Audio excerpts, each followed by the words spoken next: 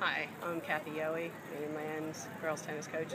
I'm looking for, we lost one player this year, so we have a lot of the girls back.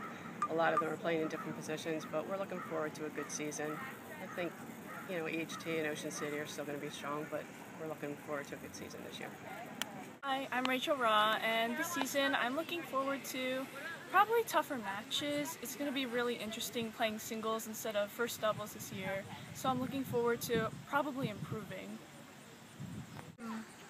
Probably with a senior gone, I know she was really good. I think just adjusting to like the new doubles pairs and the new singles and just getting used to playing together. Probably do pretty well. I know they're all really talented. I've played with them in clinics before, so I know they can keep up.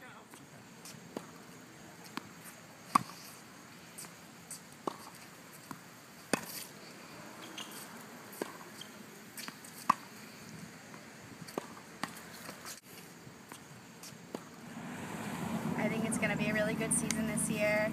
We lost our number one player, which was Nikki Farringer, but I think overall we're going to step it up and do well. Rachel Raw is our number one, and she's really good and consistent. I think it's going to be a good season, and Haley's number three. She's been doubles all her other years, so I can't wait to see how that's going to turn out. We have a lot of really good new players this year, which is definitely going to help us next year when we lose some of our seniors. A lot of these girls play like every day during the year. They're really committed, so I think it's going to be a really good upcoming 4 years for the freshmen.